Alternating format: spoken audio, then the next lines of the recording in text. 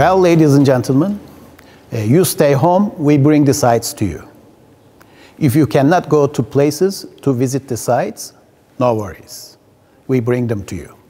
Today, we are going to enjoy our privacy in Ayasofya altogether.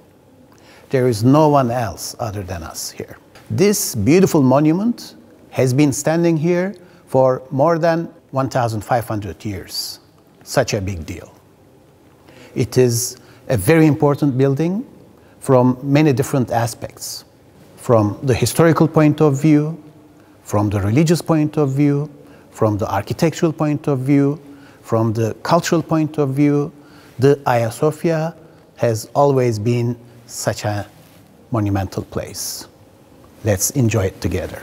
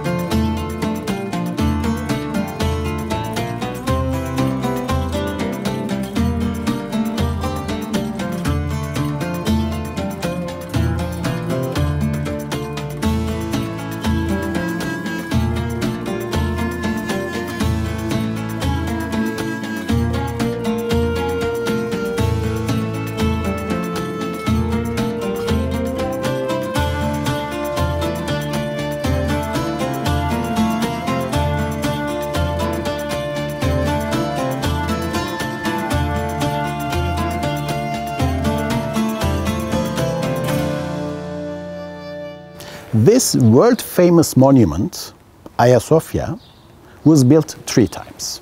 The first Ayasofya was a very simple one, was a very small one. It was built by Constantine the Great. It was his son who completed the construction. Probably it was a smaller building with a wooden roof. We don't have much information about the earliest Ayasofya. But in the early 5th century, the Ayasofya was destroyed during some riots in town. That's why Theodosius II was able to build the second Ayasofya. Second Ayasofya didn't live long either, but it was larger than the previous one, maybe as large as this one, and Theodosius II added a courtyard, an atrium in the western end as well. During the reign of Justinian, in the 6th century, because of some riots against the Emperor Justinian in the ancient Hippodrome, the people were against him. They were protesting against Justinian because he was collecting too much taxes from people and the administration was bad towards people. So they were very unhappy and they started protesting against Justinian. The protesters started going out of the Hippodrome and it turned out to be an angry mob. Those people went to the prisons first and they rescued the prisoners from there, and together with the prisoners they started destroying everything that they came across. Among these buildings were the second Ayasofya, the Hagia Irene, parts of the palace and so on. They wanted to change the emperor. Justinian was so scared. They started making escape plans. And he was married to a very wise woman, Theodora. The moment Theodora heard about these escape plans, she was in shock. Although she didn't have the right to talk, she went to the Senate meeting and she must have made a speech to the people there. They changed their mind and they decided to stay. And they decided to play a game against the protesters. The protesters were said that the emperor would hear them in the ancient Hippodrome. So they were invited to go back to the Hippodrome. They believed in this. They went to the Hippodrome. When they were all inside, the armies of Justinian started coming in from all of the gates, together with their weapons. And they started slaughtering these people inside. 30,000 people were killed. And after a while, the riots were under control again. But when Justinian was able to go out of his palace, he came here to see the ruins of Ayasofya. He was so disappointed. He called his architects. Anthemius and Isidorus. And he asked them to make the Ayasofya from the beginning, but he wanted the Ayasofya to be the largest religious shrine ever. He didn't give them enough time, but he gave them enough men and enough money. These two architects started working hardly. After about 5 years, they were able to complete the building, and Justinian was here proudly for the opening ceremony of the place. From then on, the Ayasofya was used as a church for 916 years. But in the year 1453, this time the Turks captured the city of Constantinople. And the first place that the 21-year-old Sultan Mehmet II visited was Ayasofya. Ayasofya was filled with Byzantines inside. They were shaking, they were afraid. They all thought that the Turks would slaughter them all. When the 21-year-old Sultan Mehmet came here, he gave an order to his soldiers. No damage to the building, no harm to people. He looked at the building in great admiration, and then he said, let's pray the next Friday noontime prayer here. It was a Tuesday, so until the next Friday, they had only 3 days. They were going to change the building into a mosque. Of course, they immediately added a wooden minaret in this corner. They took away all of the portable religious items from Christianity. They covered the floors with carpets. And then they built a wooden mihrab, the prayer niche for the imam, and the section for the muezzin and the pulpit. And next Friday, for the noontime, there was this call for the prayer. It was already a mosque. Mehmet II spoke the Greek language. He knew what Ayasofya meant. It's a Greek word, 2 Greek words, Ayasofya, divine wisdom. Divine wisdom was one of the attributes of Jesus Christ. He didn't even need to change the name of the building. It was the Ayasofya Church before, and it became the Ayasofya Mosque, the imperial mosque of Ayasofya. Let's look at the plan of Ayasofya first. It consists of a courtyard outside, which is also named as the atrium. And from the middle of the courtyard, you come into the building. And right after you enter, there is an aisle here, horizontally lying aisle, which is named as the outer narthex. Parallel to this, over there, next to this one, is another narthex, which is called as the inner narthex. From there, you go into the main section of the building, and the main section of the building was called as the naos. It is the nave. There's a central nave in the middle with the 2 side naves on the main nave. It's a rectangular building, and the dimensions of the building are 70 by 100 meters. We're going to look at these one by one.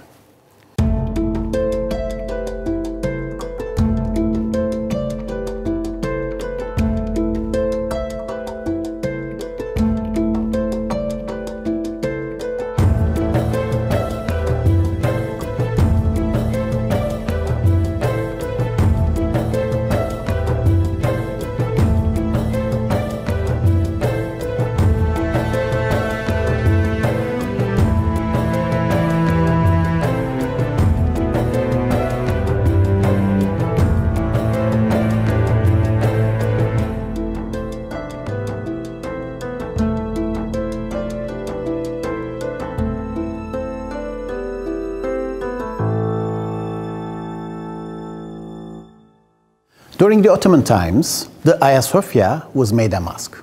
It was the imperial mosque. It was the #1 mosque in the protocol. Due to this fact, it had lots of support from some of the Ottoman sultans. They had the Ayasofya restored for a few times. One of these major restorations was made during the reign of Sultan Abdülmecid in the middle of the 19th century. 2 Swiss architects, 2 brothers, were in Istanbul for the construction of a palace, and they were very notable architects. So Sultan Abdülmecid heard about their fame, and he commissioned them for the restoration of the building. They did a wonderful job. They did a comprehensive restoration in here. During those restorations, the Fossati brothers made a gesture for the Sultan. With the tiny pieces The leftover pieces from some of the mosaics in here, the tesserae pieces, mosaic pieces, they made a nice tura, the signature of the Sultan, by using these mosaic pieces in here. This has been a beautiful piece. Take a look.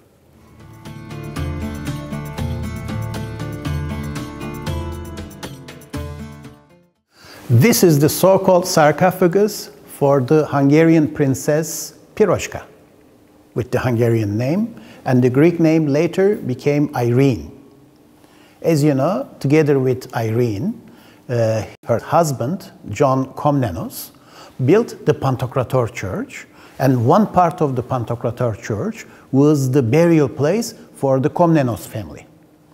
This sarcophagus here is believed to have been brought here from the Pantokrator Church, belonging to Irene herself.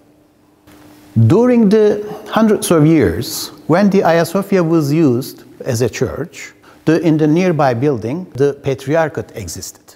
But the meetings of the patriarchate generally took place in the galleries of the Ayasofya. And there used to be a religious council, which was named as the Synod, and some of the important decisions taken in the Synod Council were inscribed on some stones like this. And somehow, those original stones, with the inscriptions of the Synod, were recycled in the tomb of Sultan Süleyman the Magnificent in the Süleymaniye complex. During a restoration over there, they found out that, and later they made a replica of the same stones, and they are displaying them in the outer narthex of the Ayasofya now.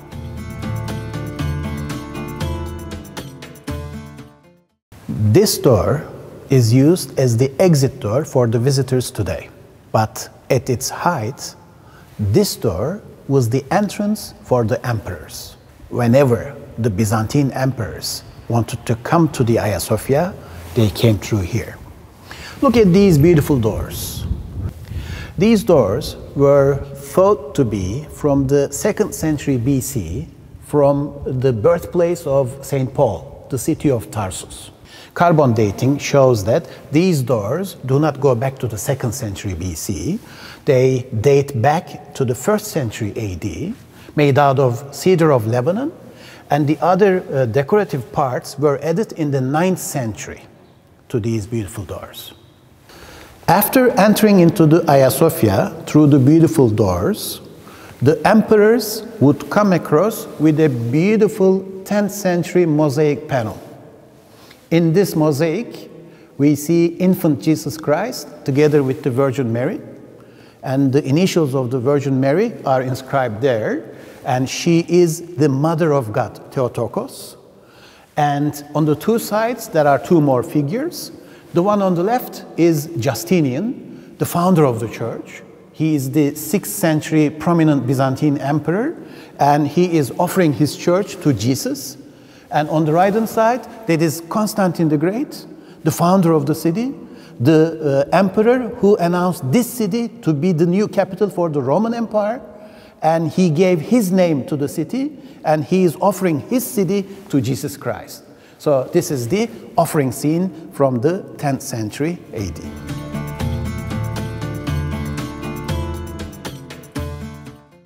With the construction technique of the Ayasofya, we can make a generalization like this. On the floors, they used marble only. On the walls, instead of covering the walls with a plaster and painting it over, they used marble panels. And on the ceilings, they used the mosaics. The Byzantines were experts of marble. For the construction of Ayasofya, they brought different quality, different color marble from different sources, from all over the empire. This shows the power of the empire as well. The Byzantines sliced the marble in thicknesses like 2-3 centimeters, and they didn't inlay them just ordinarily. They tried to book match the patterns on the marble. See, the patterns are book matching with each other, giving a symmetrical look, and they are also framed all around, and they look like painting pieces. This is beautiful.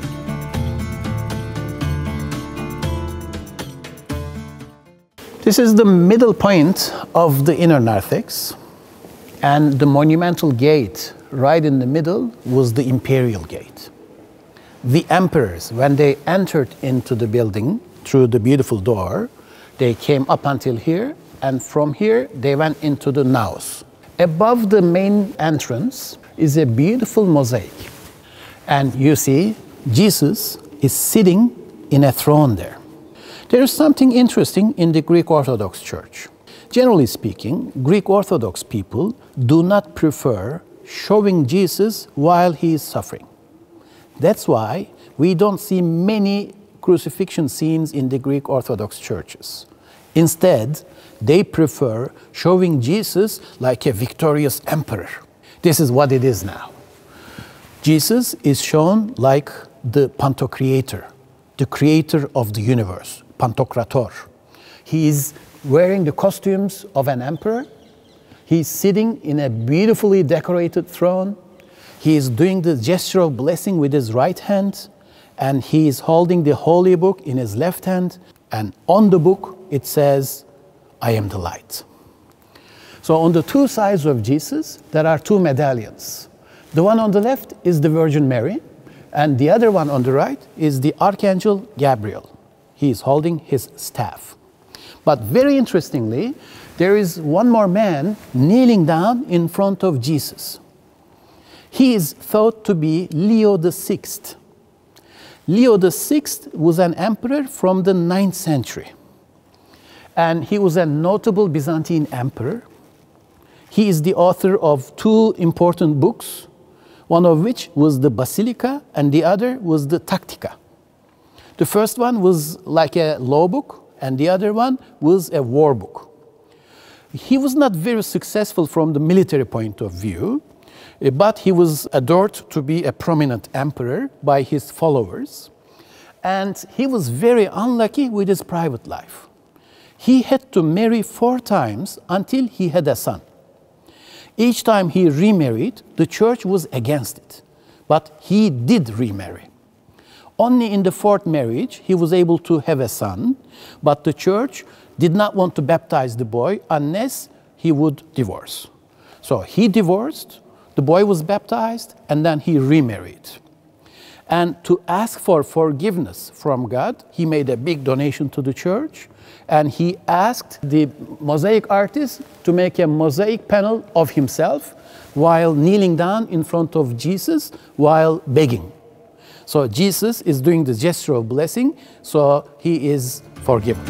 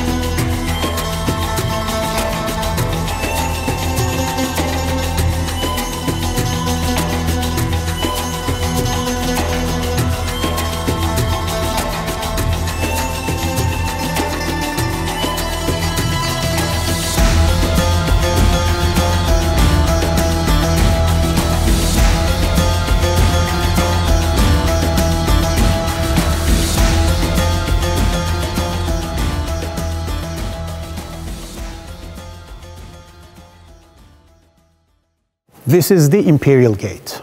Just like the Byzantine emperors did, I'm going to enter into the main section, the naos of the church, through the imperial gate. Look at these beautiful, gigantic size wooden doors. It would be impossible to open and close these doors often. It wouldn't be easy to move them. But how did they close the doors? You see the hooks? The hooks were used to hang some heavy curtains. So curtains were functioning like doors in here. See how worn the marble is here. Now this is the naos. Look who I'm going to introduce you to. This is one of the owners of Ayasofya. This is Gli, the famous cat of Ayasofya. Gli, this was the cat which once upon a time, when Mr. Obama visited the Ayasofya, this cat was caressed by him.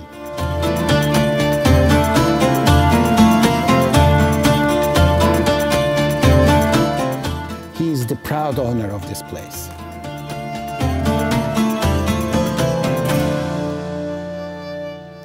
This is not the first church which was built with a dome. There were buildings with domes from before. But the two architects of this building, Anthemius and Isidorus, were trying such a big dome for the first time ever. And they thought they would be able to hold this dome up here, but they were mistaken. 20 years after the construction was completed, with an earthquake, the dome fell down. The dome had to be rebuilt. The earlier dome was shallow. The second time that they built the dome, they made it higher than the previous one, like 6-7 meters higher than the earlier one, so that it would be more durable.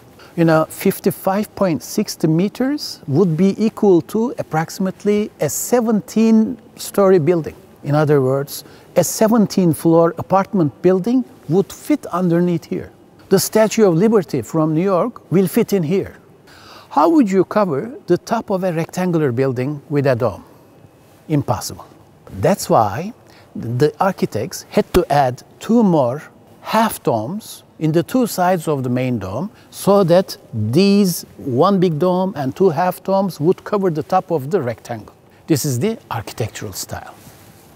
The dome is still the weakest part of the building. There were some other damages throughout the centuries, but they always restored them. Starting from the 9th century, continuing until the 19th century, either by the Byzantines or the Ottomans, in order to strengthen the durability of the dome, some additional buttresses from the 4 sides of the buildings were added. These buttresses were not built at the same time.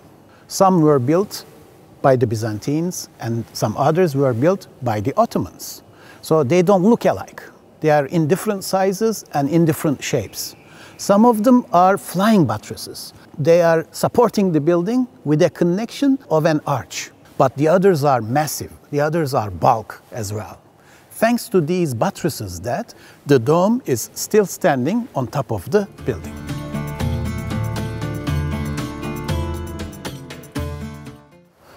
The whole floor of Ayasofya is covered with gigantic size marble panels. But these marble panels have not been put here ordinarily or randomly. The patterns on the marble panels are book matching with each other with the scutlosys technique. So 4 marble panels are forming a medallion in here, while the other 4 marble panels are forming a medallion in here, and it continues in all directions all around.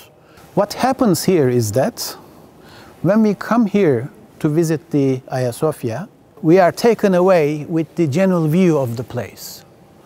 And as a result, we most of the times neglect looking at the floor. That's why I would like to draw your attention to the beautiful marble floor and the patterns book matching with each other on the floor.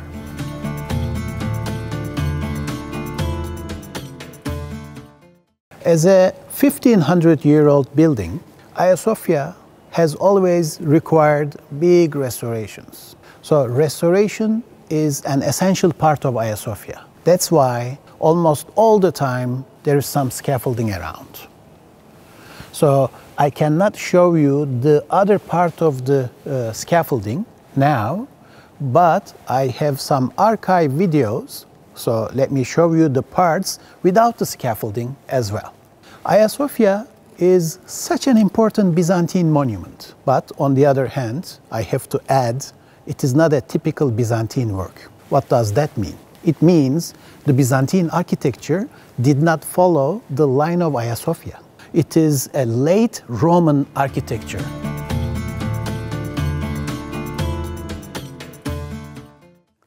There is a special section here. As you see, we see some special decorations on the floor. This kind of floor covering is called as opus sectile or opus sectile, meaning cut work. So these are different color stones cut in geometric forms and inlaid to form a general motif on the floor. Obviously, this place was meant to be a special place. It is also called as omphalion. We understand that, at least for a while, this place was used for the coronation ceremonies of the emperors. They used 107 columns in here. 40 of these columns are in this floor and 67 are up in the galleries. These are the columns that hold up the building. Especially the capitals are very beautiful. It is like lace work. Imagine one block of marble. By using some drilling techniques, they are making some little holes and it looks like lace work, and actually they carved the acanthus leaves there. There are two scrolls on the two sides together with the initials of the Emperor Justinian and his wife Theodora right in the middle. These are typical Byzantine style capitals. This is the east, and in the eastern end there is a big apse. There is a part of the church which is going out of the building, making a curve towards outside of the building, and that was the apse of the building. In the Greek Orthodox Church, in front of the apse is the wall of the icons. Iconostasis is another name for that, and there are doors on it, and the section behind the wall of icons is called as the bema or bema. That's the holy section. Preparations for the rituals are all made there. Common people cannot go there. Common people can stay here in the naos. And the two narthexes at the entrance were the sections in which the non-baptized people were permitted to enter maximum, not any farther. So there's a great deal of hierarchy in the Orthodox Church. In the four corners of the dome, there are four pendentives. And on each pendentive, there is a six-winged angel. These angels are the guardians of the throne of God, and they are named as the seraphim angels. And in the Ottoman times, the faces in the middle were all covered. Only recently, during the restoration work, one of the faces was open. When we came here one day, after so many years of no face in the angel, suddenly we noticed that the angel was looking at us. It was such a great surprise for us. The two angels in the western pendentives are replicas. Originally, they were built as mosaics, but not anymore. In the dome today, we see some calligraphy. This calligraphy is from the 19th century. But before the Turkish period, obviously, in the center of the main dome, at least there should have been a cross there, or maybe the face of Jesus as well. It was made with mosaics too. The notable calligraphy artist, Mustafa İzzet Efendi, did this calligraphy there, and those are the verses from the Holy Quran. These verses are about light. In the side nave there is another additional building from the Muslim period. It's a library. That library was added here in the early 18th century. It was built by Mahmud I. Mahmud I was one of the Ottoman sultans who had great interest in books. That's why he is known to be the Ottoman Sultan who built the maximum number of libraries all around the Ottoman Empire. He was also an artist of seals. As a hobby, he was making seals, Sultan Mahmud I, and he was selling these seals, and with the money that he was earning in a hidden way without using his name, he was giving this money to the poor people. He was making donations with that. The library here had thousands of books, and the interior of the library is covered with beautiful tiles from Iznik, and the books in here were all sent to the Süleymaniye library. The original lighting of the Byzantine period was much above these lights. So in other words, these lights are from the Turkish period. Generally speaking, we can say that the lighting was more celestial in the Byzantine times, and in the Ottoman times, the lights were brought down to more humanitarian levels. We know that in the Byzantine times, there were approximately 100 people who were in charge of the lights only. These lights, either in the Byzantine period or the Ottoman times, were always oil candles. You see these glass cases, they would put some water in it first, and then some drops of olive oil with a wick, and they would burn them by hand, one by one. When the olive oil ran out, the light went off.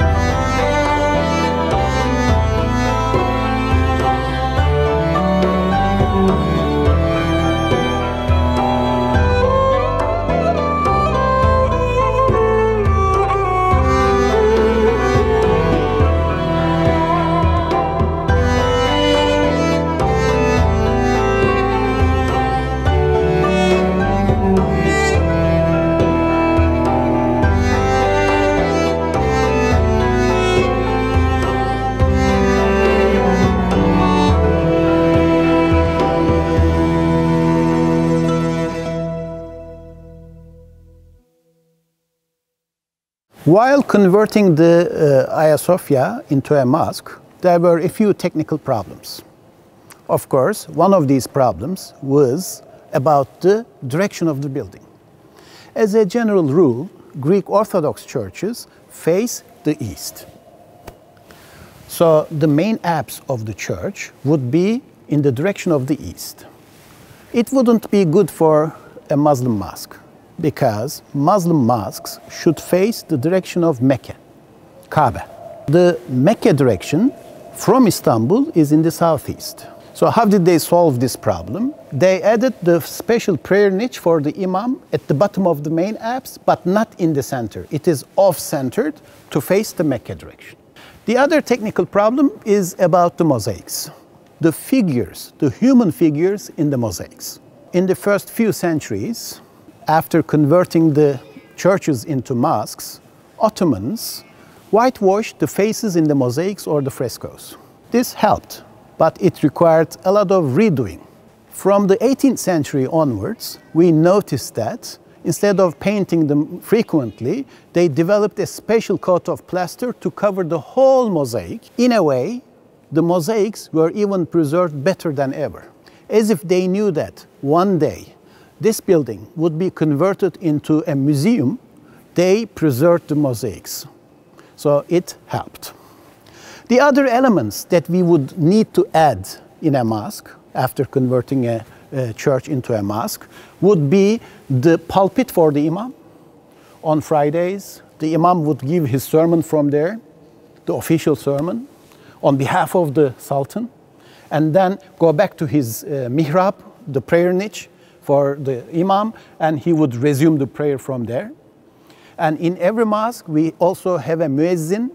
Muezzin is the name of the person who used to climb up the minaret and call people to prayer, and then come here take a special seat in here, like the Muezzin's lodge in here, and he would assist the imam during the prayer. And a little farther up there, just next to the main apse, is the additional royal box. Royal box means this is the place where the Ottoman sultans would pray. When an Ottoman sultan picked this mosque to pray, he would come to the lodge, special pavilion, which would be just outside. He would take a rest there for a while. With a connection from inside, he would come in the royal box and pray from there.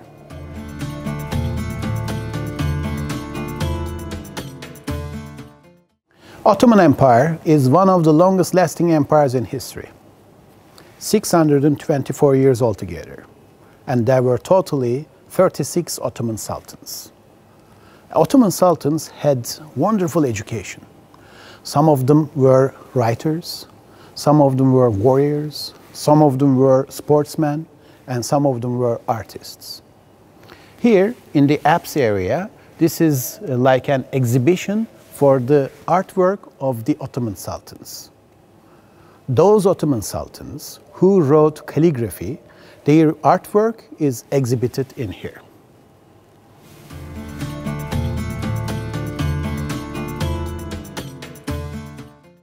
In the two corners of Ayasofya, we have two of these marble urns, gigantic size. Imagine one block of marble like this, shaped like an urn from outside, and it is hollowed out inside. And these date back to the Hellenistic period. Hellenistic period means the 3rd century, the 2nd century BC. In the Aegean region of Turkey, there is a Hellenistic kingdom called as the Kingdom of Pergamum. And these marble urns were brought here from Pergamum only in the second half of the 16th century. And after bringing them in Istanbul, they didn't know first where to use them. And later they decided to put them in the two corners of the Ayasofya with a tab in here. And in the special days in Islam, they would put some sherbet, a fruit drink in it, and they would deliver it to people as a refreshment.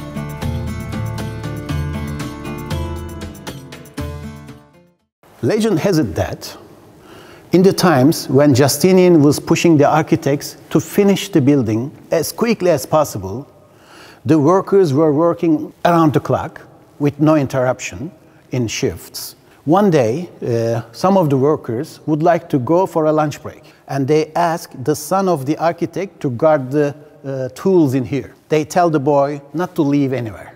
Then an angel comes here and sees the boy, and he says, "Hey, what are you doing here?" He says, "I'm guarding the tools." "Where are the workers?" "At lunch break." He says, "Go and get them." He says, "I can't. I have to stay here." He says, "Don't worry. I do the guarding, you bring them." So the boy goes to his father and tells him the story. And the father says, "Is the angel still there?" "Yes, he is there." "Okay, let him stay there. He will protect the building." So from then on, no one comes back here, and the angel is kept here. So that is the angel that makes the wishes of people today. There's a wish hole in here. You make a wish, and then you put your thumb inside, and without moving the feet, without taking the thumb out, you need to make a full circle like 360 degrees. And also, because of the veins in the marble, there is sometimes humidity through the veins. That's why sometimes your finger is going to get humid or wet as well. If you can manage all these, your wish comes true.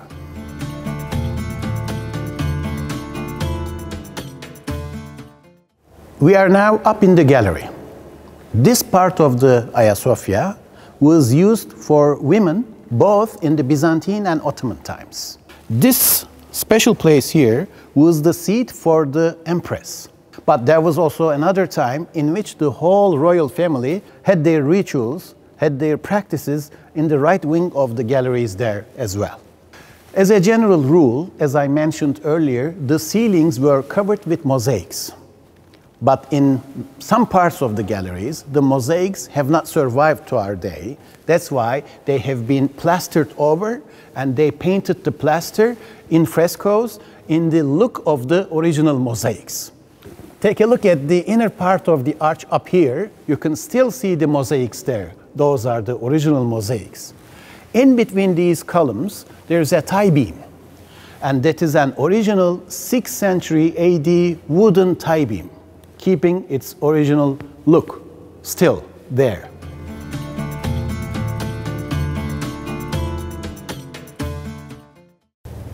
Southern Gallery. At the entrance to the Southern Gallery, there is a beautiful marble door. These doors carved in the block marble. Behind this beautiful door was the section in which the royal family had their rituals in special days, or this was also used for the meetings of the synod.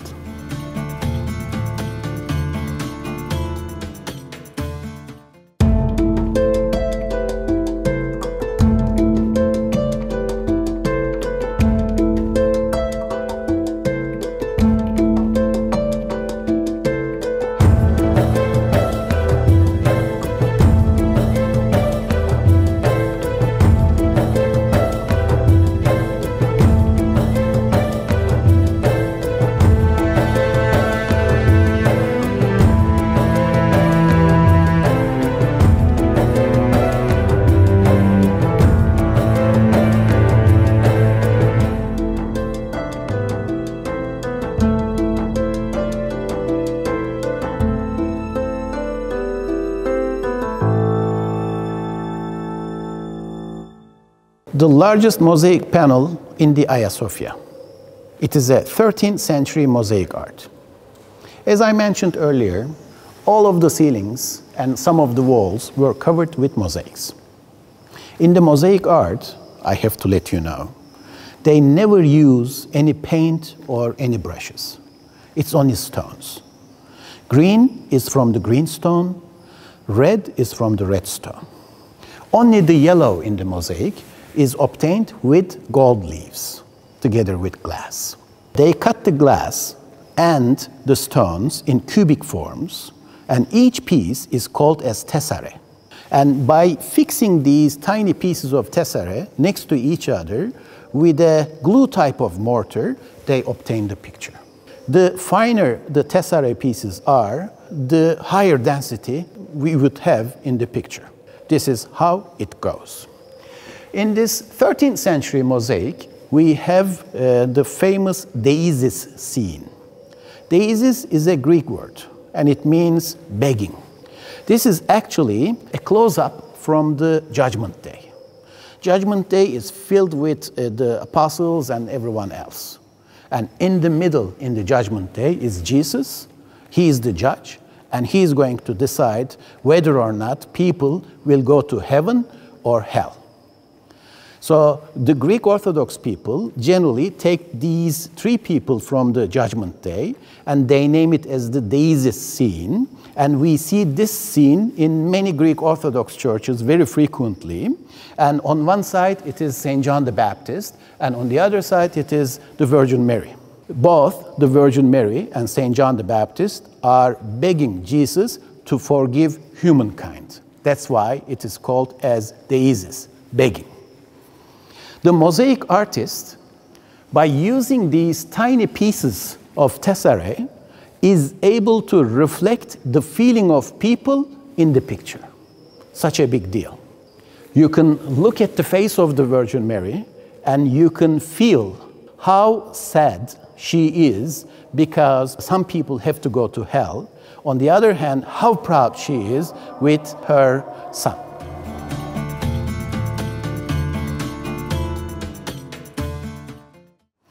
This is the extension of the Southern Gallery.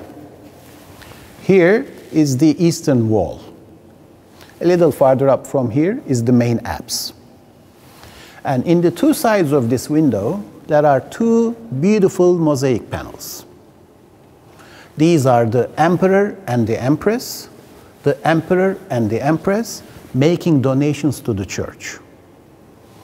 The special feature about these two mosaic panels is that, except for Jesus and the Virgin Mary, the faces of the Emperor and the Empresses are the true faces, just like a photograph. On this side, it is John Komnenos from the 12th century, who got married with the Hungarian princess Piroshka. And in order to have a better relation between the two states, they were having some intermarriages. And Piroshka was the princess from Hungary, and she became the wife of John Komnenos. And after she came to this culture, she got the Greek name Irene. And in the Greek language, Irene means peace. So she came here to bring peace. And she is depicted so beautifully in the mosaic.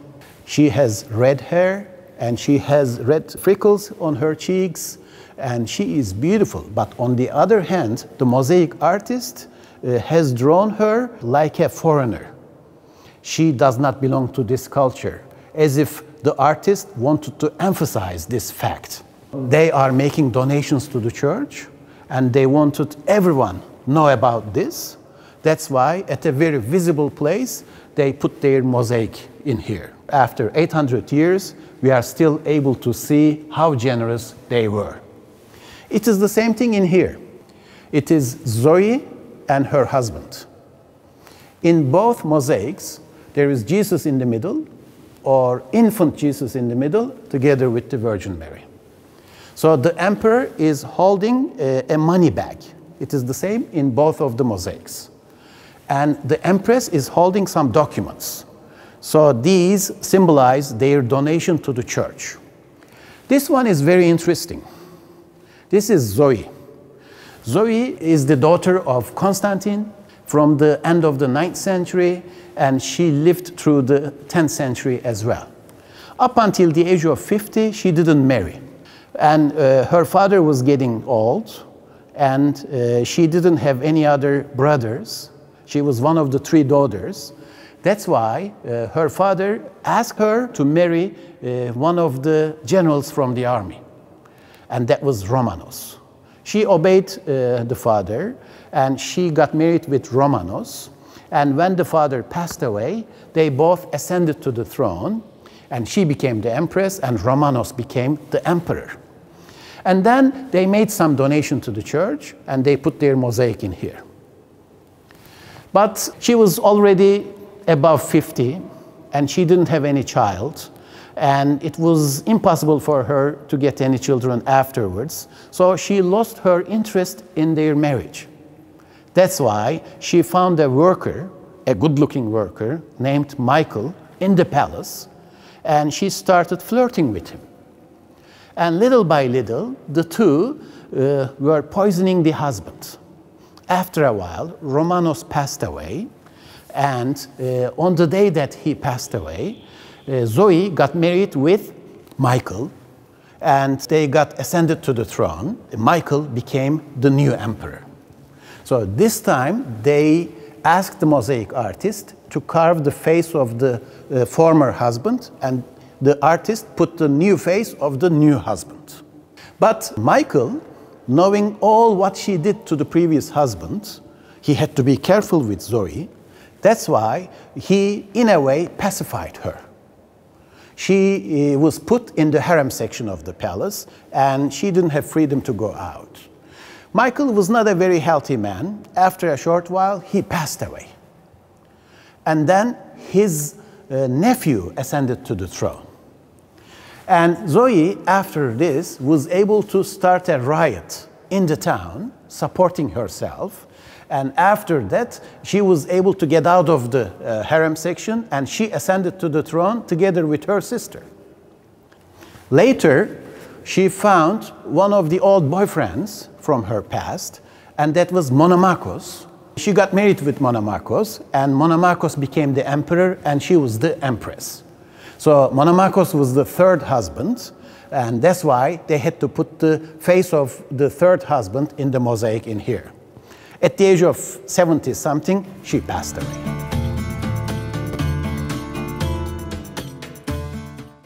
Because the Ayasofya is a museum today, we have artifacts from the Christian times, we have artifacts from the Muslim times, all together. There are some interesting and pleasant occurrences within this perspective. Take a look here. In this calligraphy panel on the right, it is the name of God, Allah. On the left-hand side, that is the name of the Prophet, Prophet Muhammad, written in Arabic calligraphy. And a little behind, above the main apse, you are going to see the mosaic panel, together with the Virgin Mary and Infant Jesus Christ. Where else in the world will you be able to see such a thing together? Allah, Muhammad, the Virgin Mary, and Jesus Christ are all in the same picture. It is a very fine example for coexistence.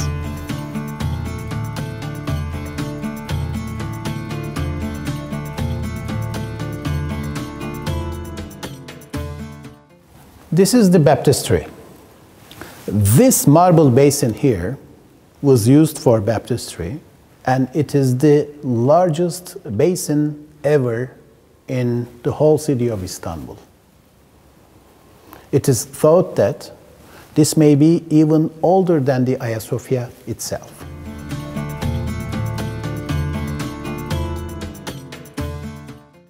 The third Ayasofya was built on top of the previous one.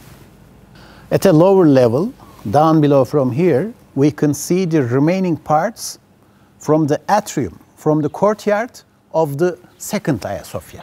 See, these are the bases for a row of columns there, and behind that was the colonnade, the sheltered walkway of the courtyard. And you can also see the friezes with sheep on them.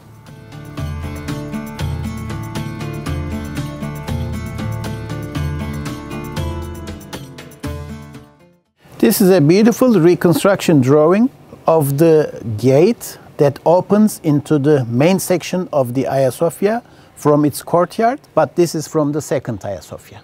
You see there is a pediment here with an arch at the bottom, and then rows of columns and the colonnades, and the parts of these are still visible right next to the building. And all the pieces around here were the pieces from here. And look at the size of these marble pieces. It gives us an idea about the magnitude of the second Ayasofya. Second Ayasofya was almost as large as the current one.